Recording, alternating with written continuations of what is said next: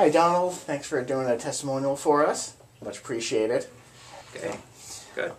All right, so you've been going to Network Chiropractic for a long time, but what brought you into chiropractic initially?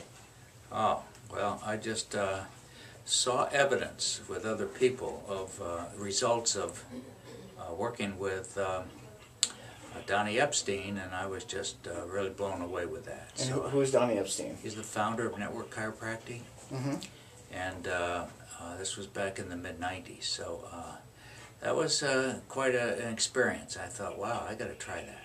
So I did. Excellent. Back in the mid-90s. All right.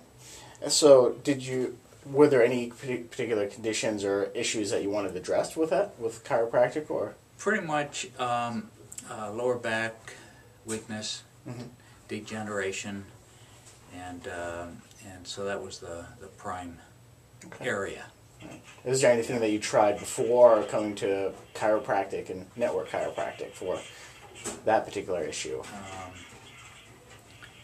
Oh, wow, going back a ways. I'm not really certain that I did. I may have seen a doctor, but I don't know that there was any treatment involved. Okay, all right.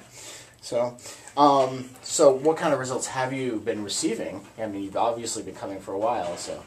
Well, my back is definitely stronger, and I don't seem to have as many muscle spasms as I've had in the past.